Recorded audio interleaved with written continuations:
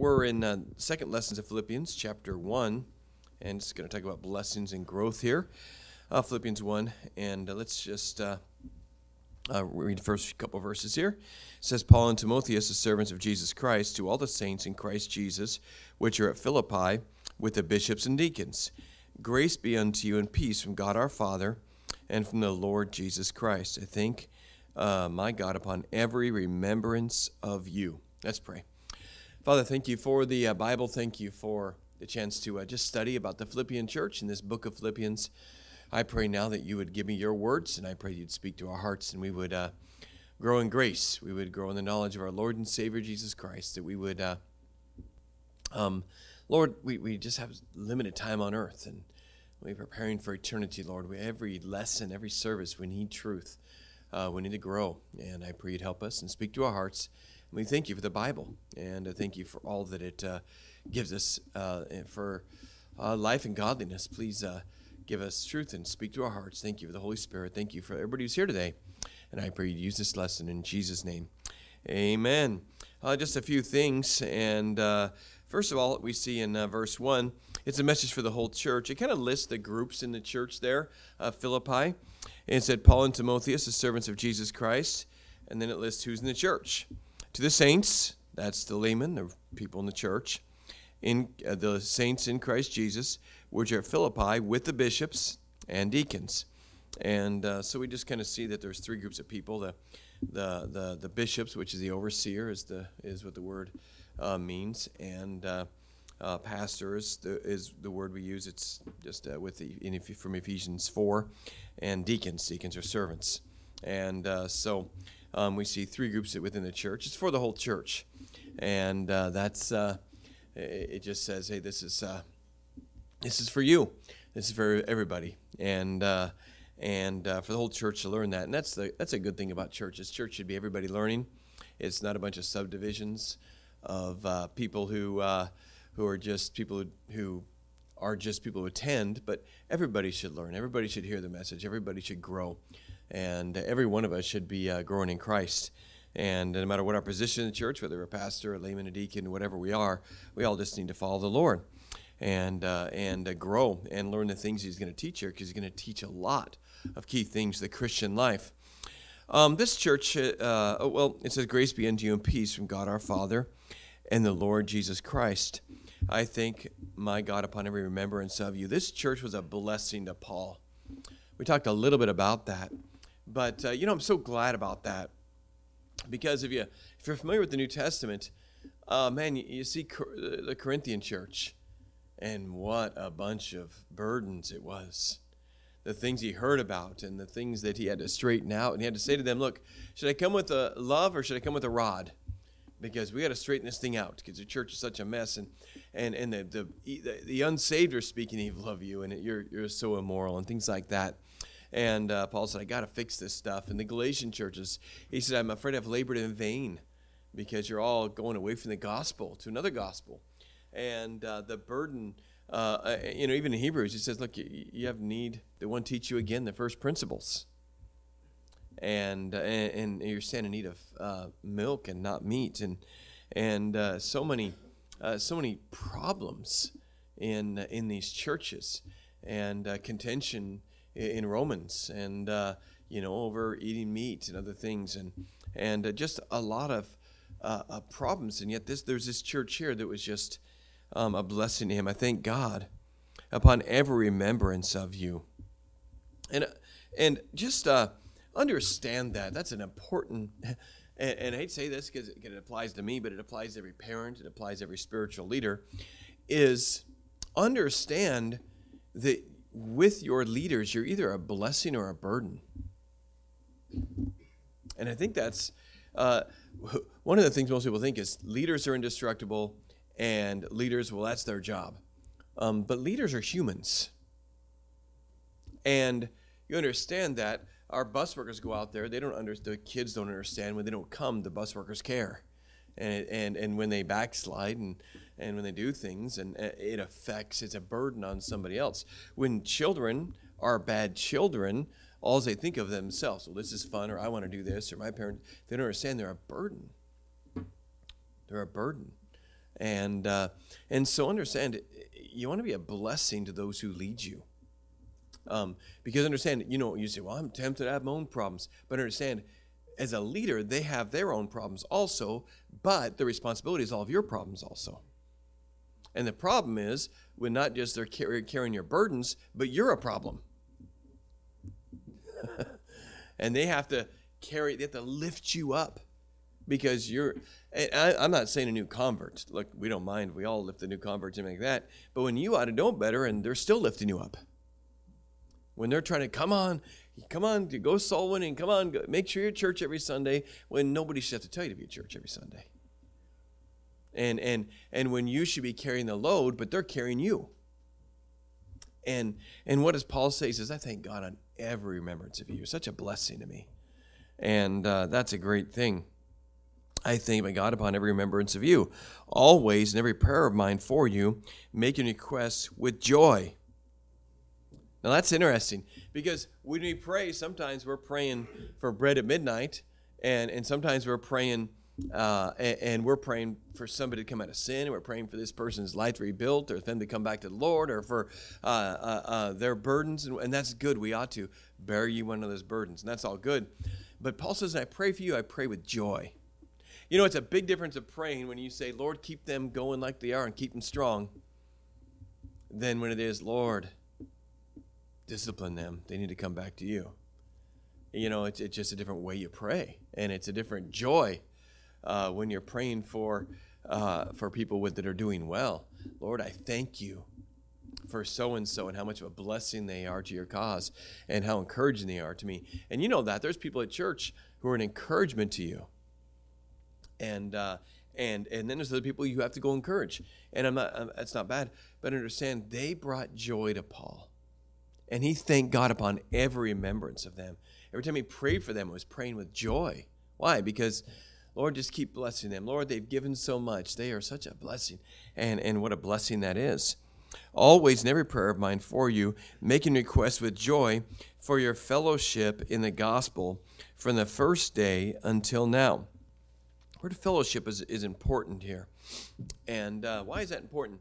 Because fellowship is Juan and I talking last night at 9 and 10 o'clock about the ministry, and we're rejoicing in one of the members who's growing so much and doing so well, and him and I just talking about the ministry. We're fellowshipping.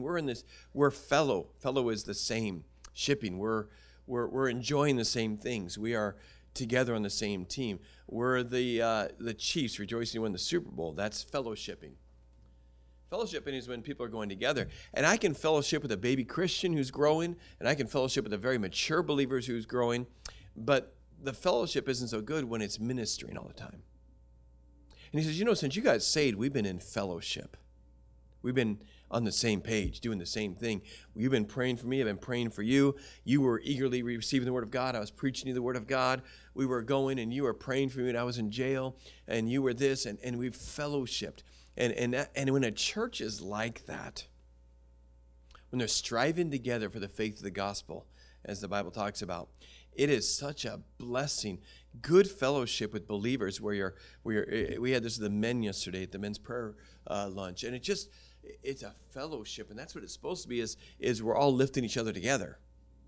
And boy, when a church switches to people against each other or just a few people trying to lift everybody, it's not a good, healthy thing. But the fellowship's a good thing.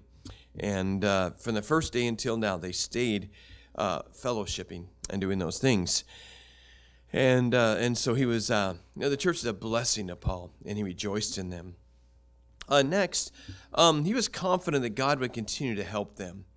Verse 6, being confident of this very thing, that he which hath begun a good work in you will perform it unto the day of Jesus Christ. There's so much in that verse. It's such an important verse.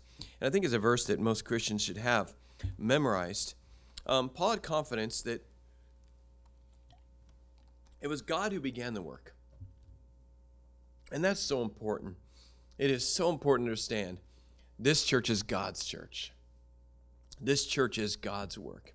Your ministry is God's ministry. He began it. And he which began the good work in their lives will perform it unto the day of Jesus Christ. In other words, God is going to continue to help them. He helped them. He helped the church start. He helped them get saved. He helped them grow in grace. God is going to continue that and do it because it's God who did it. Because Paul started the church, but Paul left. But it was God who began the work and God who will continue it. And that's one of the wonderful things about doing God's work is we're laboring together with God. And we don't have to do everything. One of the things that I talk so often to pastors around the world, and just what a relief it is to them, so often I remind them, it's not your church. You don't build a church. Jesus said, upon this rock, I will build my church. It's his church. He builds it. And God began this thing, even though Paul was gone. And so things come and go, high times, low times, all this stuff like that. But when God begins a work, he'll perform it. And God works in you.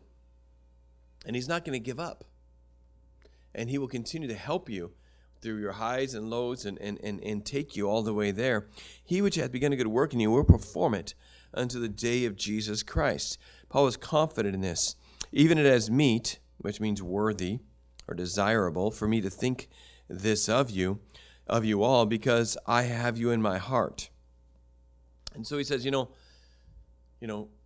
there, I'm here, I'm in jail, but I believe that God is going to continue this thing. And he says, you know what? That's what I want to believe. The truth is because I have you in my heart. I love you. Inasmuch that both in my bonds and in the defense and confirmation of the gospel, ye are partakers of my grace. You're partners with me throughout this process. So, I really want to believe that God's going to continue to keep you going because you're very important to me. For God is my record, how greatly I long after you all in the bowels of Jesus Christ. And this I pray, that your love may abound yet more and more in all knowledge and all judgment. And so he believes that God's going to work there. He's praying for God to work there. He is excited to see God work there. He believes that God began that work in Philippi. He's going to help them continue it. And that, he loves them, and he really believes that God's going to help them and all those things. Then he goes and he gives them a prayer for growth. And verse 9, and this I pray, that your love may abound yet more and more in knowledge and in all judgment. He's praying for growth. And this is three things that he's praying for here, that they would grow more and more. And this I pray, that your love may abound yet more and more. So the first thing is he wants them to have more in love, and that love would grow more and more. It's a strange thing. I think we usually think that we'd get to a point of loving and then we're there. But he says, I pray your love would abound more and more. I just wonder how many of us love, and it's a good thing if you've grown from, maybe some of you were really cold people and didn't have love, to love into a certain point. That's great, and praise God for that. But he's praying for it to abound more and more. And look, the Bible talks about perfect love. And, loving like God loves. And do you love more than you loved a year ago, than you loved 6 months ago? Are you growing in love? Do you have that? Because all of us need love. Love does so many things in the Christian life, and it's the greatest. And without love, we're nothing. And he's praying that their love would grow more and more. And that would be a good prayer for each other. If someone is cold or not being kind, why don't you pray that they would grow in love? And he wants their love to grow. But another thing he wants them to grow, he says they abound more and more in knowledge. He wants them to grow in knowledge. Knowledge is so important. Grow in grace and in the knowledge. Let's go to 2 Peter. I want to show you how important knowledge is in the Bible. And boy, this really spoke to me understanding this, because it's kind of a grief a little bit to me. And to many of you who've come out of Christianity with little knowledge, how often people come here and say, I've been starving. And we're shocked because somebody will be going to church for 5, 7, 10 years, and the amazing lack of Bible knowledge they have, and how scary that is. And and just how much we need to know the Word of God and how important knowledge is. And they that worship him must worship him in spirit and in truth. You can't just blindly worship God. You got to do it the way God says. You got to have knowledge. And 2 Peter chapter 3 and verse 18, it says this, but grow in grace and in the knowledge of our Lord and Savior, Jesus Christ. Grow in grace and in the knowledge of our Lord and Savior, Jesus Christ. 2 Peter 1 and verse 3, according to his divine power, hath given us all things that pertain to life and godliness, all things that pertain to life and godliness, through the knowledge of him that hath called us unto his glory and virtue. So it said, grow in the knowledge of our Lord Jesus Christ. It says God has given us everything we need in the Christian life through the knowledge of him who called us. You get that stuff you need through the knowledge of God. And we see that again. And in chapter 2 and verse 20, it says, for if after they have escaped the pollutions of the world through the knowledge of the Lord and Savior Jesus Christ, and then they entangle themselves again. What an important thing this knowledge is. It helps us escape the corruption of the world. By the way, you say, I don't know how to overcome this. The answer's in the Bible. He's given us all things that pertain to life and godliness through the knowledge of him. Sanctify through them through thy truth. Thy word is truth. And ye shall know the truth, and the truth shall make you free. The knowledge of the Word of God and the knowledge of the Lord sets you free and always has the answers. The answers you need are there. But you got to grow in knowledge. And by the way, please don't get this point where you think, I've been saved 41 years and I've been going to church for 20 years. I know all this. You don't know all this. Okay? I've said it before, but I've been studying the Bible every day of my life for 34 years. Like literally. I went to college and earned a degree, a bachelor's degree, studying one book. Okay? And I preached this thing for 33 years. Okay? My life's been around one book and around one person, and I still am learning all the time. The Word of God is the mind of God. It's infinite in depth. And to know the Lord, look, we see through a glass darkly a lot of times. And if you quit growing, it's not because you learned it all. It's because you have spiritual problems, either pride or laziness or something else. But you got a lot to learn. And I still have a lot to learn. And sometimes, man, by the way, I learned a lot in Philippians 1. I will have chapters, an entire chapter memorized, that I memorized when I was 17, and I'll all of a sudden see a verse and go, oh, how did I never see that before? I've had it memorized since I was 17, 10 years. And still I'm learning and things I've had memorized, because you got to grow, and there's so much in there. And when I grow in knowledge, let's go to 2 Corinthians 4. 2 Corinthians 4. I just want to understand, keep on learning. 2 Corinthians 4.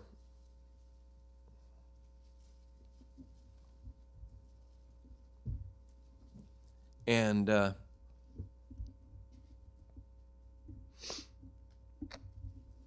verse 6. For God, who commanded the light to shine out of darkness, has shined in our hearts to give the light of the knowledge of the glory of God in the face of Jesus Christ. I want to say this, and I've always erred on the side of courtesy to other churches, and we've taken the high road on this thing. If they're preaching the gospel and people are getting saved, they understand how to go to heaven. We don't try to compete for those members. We just don't. And everybody's told me, well, if the church isn't as good and it's messed up in this, I know that, but it's just, look, I'm trying to reach the unsaved and fulfill the Great Commission, okay? And I've always taken the high road of the churches and and their members and everything like that. But the truth is, okay, even though we'll take the high road, is most people are choosing churches the wrong way. When the knowledge of God is what's so important, then all they care about is the music program and the lighting. and how hip the pastor is, and how quick they can get out of church, and how good a coffee stand they have in the church, how good looking the pastor is, or how fun and entertaining the service is, or whatever. Most of the time it's music is what people choose a church from. It's amazing. They'll go, how many times? I could tell so many stories. People who come to our church, and they said, that is amazing. I've never learned so much in a sermon. But, my church has got a rock band, and I'm going to keep going there. And I would just shake my head and go, wow. I had a lady, she got saved in our church, got baptized in our church, and other churches don't give us the same courtesy. They recruit our members all the time because we have the new converts. And we have hundreds of people in churches in this area that we went to Christ and got, and then the other churches swooped in and got them. And because they're new converts, and new converts are worldly minded still, and they offer them the worldly stuff. And so this lady came, and then her friend found out she got saved and said, my friend found him a Christian now, and so now she wants me to come to her church. And so she went to her church, and she came back. She told me, she says, Pastor, this church has a rock band. It's my kind of music, and I just love that we jammed out the whole time and all this stuff. And I'm going to start going with my friend. They don't understand how that affects us, and all the labor we put into them. And then she didn't see her for 3 months. She came back 3 months later, and she came to the service, and she came after the service and says, I just learned more. I forgot how much I learned here. I just learned more in one service than I've learned in the last 3 months. And I said, man, I'm glad you're back. And she said, oh, no, I love my rock band there. I'm not going to come back, but I just want to tell you, I just learned. I forgot how much I learned here. And I just said, goodness, what a way to choose a church. Of course, it wasn't long. Her husband had started coming to our church. He started a little bit, and he came maybe 4 or 5 services over 3 months. Next time I met her husband hated that church, never went back. Went once, never went back. And then he said it's all phony stuff. And then later on, I met her again, and they were divorced, and all that. And it's not all for a rock band. We would have reached her husband. Husbands like him, we've reached them a lot of times by God's grace, and things. But why do people choose churches for such shallow reasons? I mean, we had good donuts. But you can go, you got to choose a church where you're learning about God and learning the Word of God, and where God's using you, where you can do ministry work. It's not all about who's the funnest and the hip pastor who sits on a stool and has a pair of cargo shorts and a T-shirt. Wow, this is so awesome. This is so cool. It's not even like church. That's the problem. That's the problem. If you want to go watch a comedy club or go to the bar, go to the bar. Don't. But it's about the Bible. And look, that 25-year-old you think is so hip who wears the skinny jeans, which no man should wear, just understand, you really think that guy can lead your family? Because he's cool? How's that guy going to, what's going to happen when you're in an intensive care unit and your child's dying? And he's like, because he doesn't know anything, because he's 25, but he's hip. He tells funny stories. Yeah, he steals them off the internet. Notice none of his stories from his personal experience. Because he's a kid. And he's hip, okay, and he's got big muscles. Wow, this guy's cool. Look, choose a church by where you're learning the Word of God, and where God speaks, where the Holy Spirit is, and where there's godly people. And you can have a 23-year-old who's godly and can teach you the Word of God. The point isn't age. The point is churches, all they care about is being hip now. And all they care about is how much they can jam. And these musicians have to pay them. Those church musicians are up there singing for Jesus. If that church doesn't pay them, they won't sing for Jesus anymore. Just so you know that. They don't announce that, but that's the fact. And just understand, the most important thing about church is, are you learning the Word of God? Is God using this church in your life? Are you learning to minister and becoming mature so you can be used by God? Because that's what it says in Ephesians 4. The church is for the perfecting of the saints, for the work of the ministry, for the edifying of the body of Christ, till we all come to a perfect man in the knowledge of the fullness and stature of God. Growth and ministry work. And pick it not by where you feel the most comfortable, because sometimes a good church, you don't feel comfortable when the Holy Spirit's convicting you, and you're squirming. And that's good, because you need it. It's not all about comfort. And so grow in knowledge. He's praying for them to grow in love and in knowledge and in judgment. Let's go back to Philippians. All right, finish my rant. Amen. And in judgment. In verse 10. Verse 9, it says that, and this I pray, that your love may abound more and more in knowledge and in all judgment. In all judgment. Verse 10 talks about this. He may approve things that are excellent. We'll get back to that in a minute. But judgment. Romans 12:2 says this, that you may renew your mind, that you may prove what is that good and acceptable and perfect will of God. Let me take you to Hebrews. This judgment thing is so important. Do you notice this? How little judgment even Christians have nowadays? The things they say, you're going, you don't know the Bible better than that? You don't have better judgment than that? It's amazing, the lack of judgment. Judgment is the ability to discern right and wrong and to make good judgments. In Hebrews, in chapter 5, in verse 13, but everyone that uses milk is unskillful in the word of righteousness, for he is a babe. But strong meat belong to them that are of full age, even by those who by reason of use have had their senses exercised to discern both good and evil. Notice that they're skillful in the word of God, so they have judgment. That's why good, wise counsel is so important, because people who know the word of God well have good judgment. And good judgment might be about a person. Good judgment might be about a financial thing. Good judgment might be about many different areas in your life. But having good judgment, boy, you've got to have good judgment. He prays, I want you to have good judgment. Why? Because there's a lot of deception in the world. There's a lot of decisions we have to make. There's a lot of discernment we have to have about a lot of things, about people, about life, about decisions about ourselves, about seeing our. You have to be able to have judgment about your own life and where you are. Judgment's so very important. Let me go back here into Philippians 1. He's praying that we grow in love and in knowledge and in judgment. I hope we are growing in these things.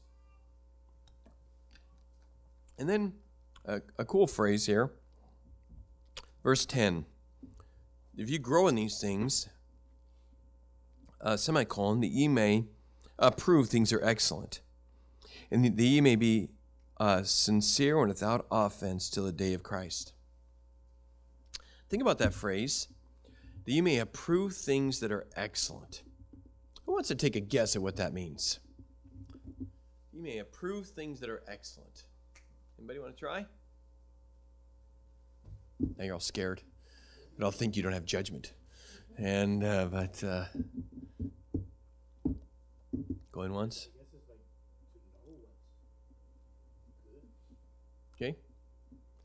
Okay. Think of a stamp of approval.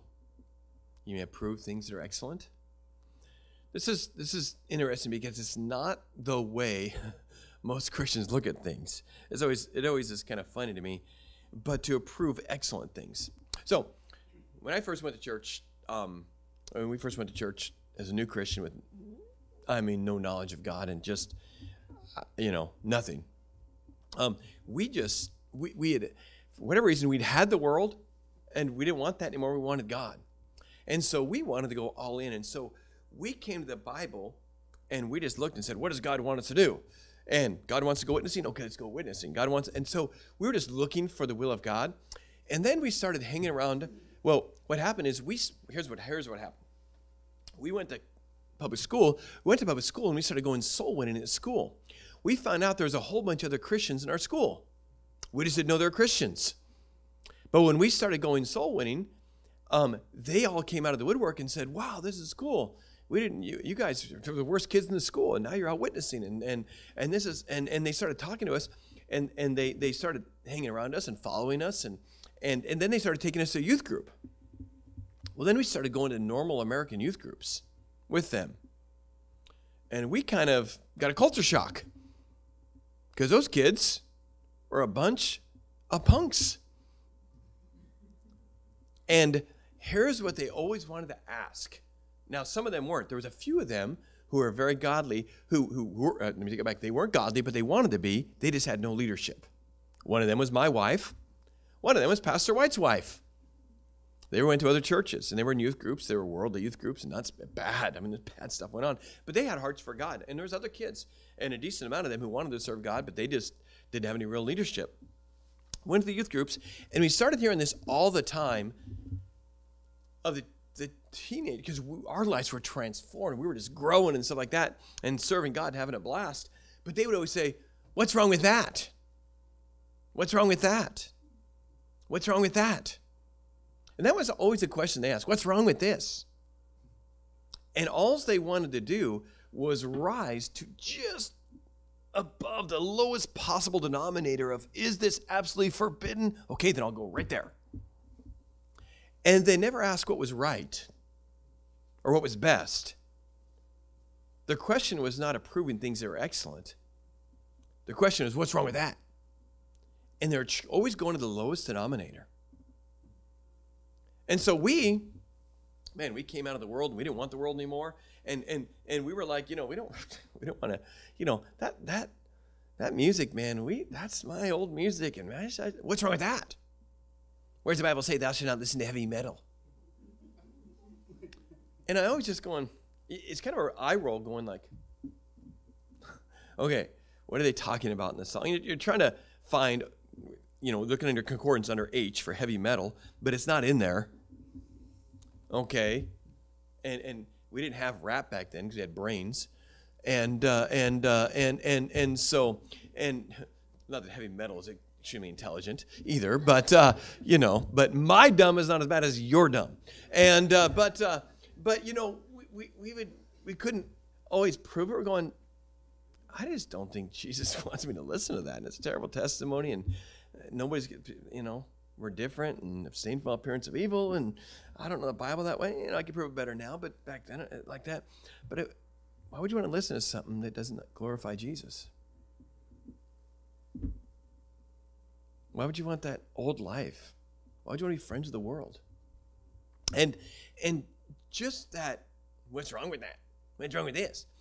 And we found out that when you try to do the very best, and what does it say? It says that you may prove things that are excellent, that you may be sincere and without offense until the day of Jesus Christ.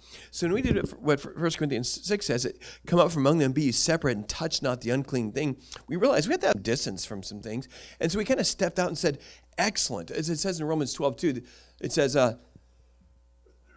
be not conformed to this world, be ye transformed by the renewing of your mind, that ye may prove what is that good and acceptable and perfect will of God. And so we said, man, I want to go to church every time the church doors are open. Man, I need a lot of church. I say, how many times does the Bible say you have to go in a week? And I said, look, we need to go to church a lot. You might go to church once a week and make it, but we need to be there every single time. That we may be perfect and without offense until the day of Jesus Christ. We wanted to go as best we could serve God. We wanted the music that glorified God the most. We wanted to witness so that we didn't have to wonder if we witnessed enough. We wanted to witness to everybody in our entire school. One of our teenagers in public high school, he witnessed to every single kid in his entire school, at least once. That's pretty impressive. Okay? We wanted to be on fire for God. We wanted to be separated from the world. We didn't want to say, well, am I right on the edge? Because we wanted to be without offense. Because when you're right on the edge of the cliff and you say, well, the problem is I shouldn't fall off the cliff. And so you live right here constantly. You say, well, the sin is falling off the cliff. So this is okay right here. And the falling off the cliff is a sin, but I'll just see I'm not sinning. What's wrong with this? The problem is you're going to fall. And the problem is you want to do your best for Jesus. Not, what do I have to do? You're like the employee who always does the exact minimum. It's impressive how they can find the exact minimal line of the work they have to do to stay employed. You ever seen those employees? Somehow they stay employed. They know the exact line. But I don't want to be that way for Jesus. I found out when you try to do the best for Jesus and approve things that are excellent, I found out you get called a legalist. And I've asked a question for 34 years, where's the legalist in the Bible? And I never get the answer from that. Because if you want to do your best for Jesus, if you want to just be without offense and just clearly abstain from all appearance of evil, you're a legalist, whatever that means. That's what Christianity calls it.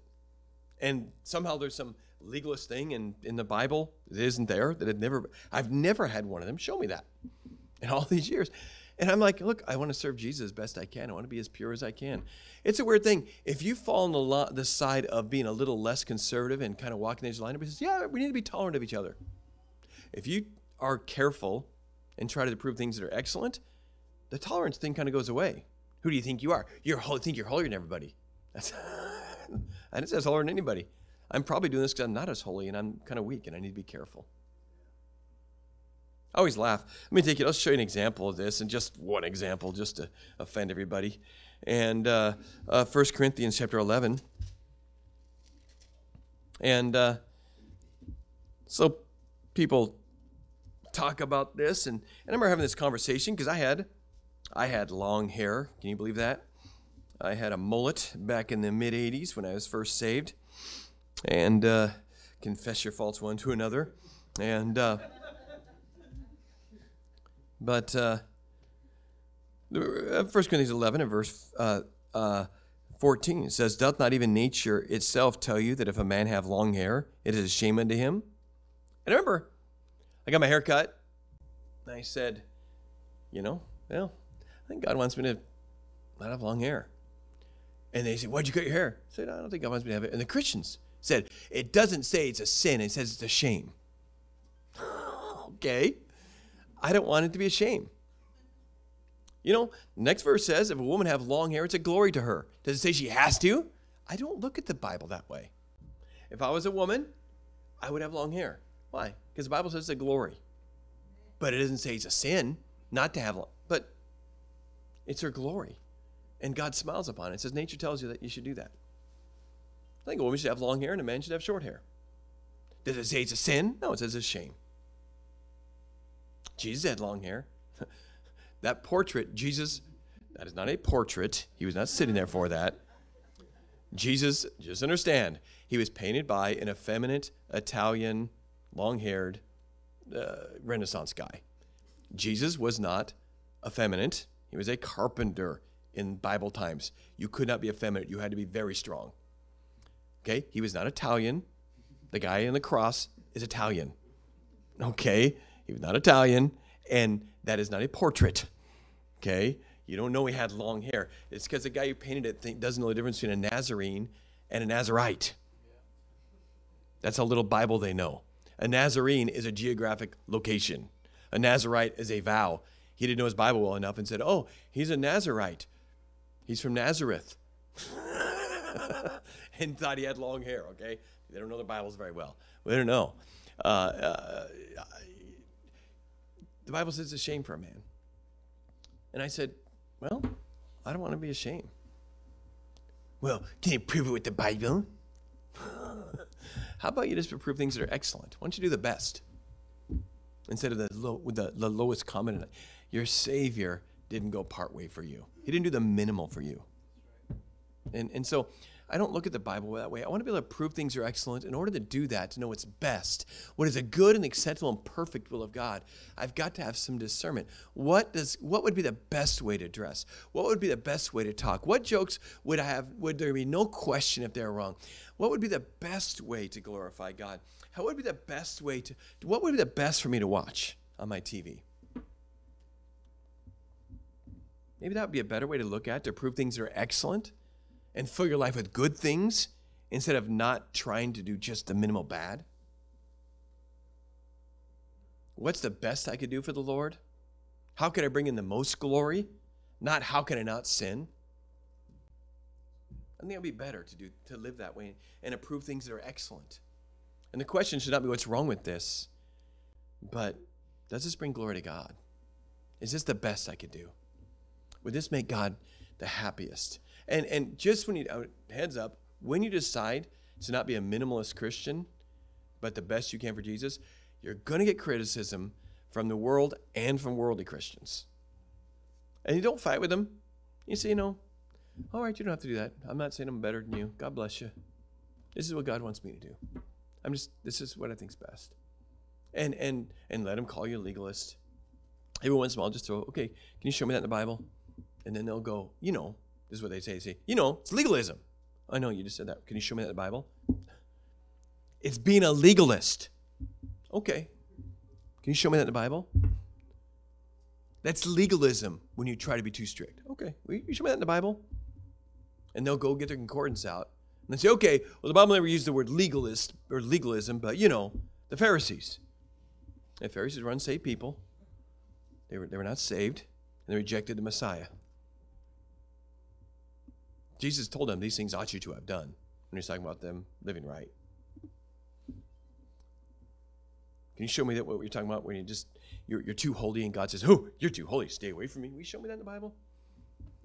Because every time I see somebody in God's presence, they always say they're too unholy. I don't think I'm going to get to heaven and God say, you are just too holy. Man, tone it down, man. That's not what I see Isaiah seeing in heaven or John seeing in heaven. They see God and say, whoa, holy, holy, holy. Woe is me, I'm unclean. So I'm going to err on the side of holiness. But you can do whatever you want. I'm not going to, I didn't even say anything about what you do. You asked me what I did, this is why I do it. But go, let's not fight, we're Christians. That's how I do. That's what I do. They want to fight, I don't want to fight. I don't have time. I'm too busy trying to win the world to Christ to fight with them. But understand, approve things that are excellent. Let me finish up with this. Philippians. And that you may prove things that are excellent, that you may be sincere and without offense until the day of Jesus Christ, being filled with the fruits of righteousness, which are by Christ Jesus, unto the glory and praise of God. You understand that we are approving things that are excellent. When we're a Christian who works in an excellent way, who lives in an excellent way, whose speech cannot be condemned, when we live in a glorifying God way and are loving and compassionate and busy for God and do things that are excellent, in the end, that life and the righteousness brings glory to God. Let your light so shine before men that they may see your good works and glorify your Father which is in heaven. And be therefore perfect, even as your Father in heaven is perfect, being filled with the fruits of righteousness, which are by Christ Jesus unto the glory and praise of God. And the end result always is the glory of God. And so live an excellent Christian life, not a minimal Christian life. Not barely making it, but glorifying to God. All right, we got to finish. It's late. Let's go ahead and pray, and we'll be dismissed. Father, thank you for the chance to teach your word today. I pray, Lord, that we would grow in the knowledge of our Lord and Savior, Jesus Christ. I pray that we would become excellent Christians and bring you glory. I pray this in Jesus'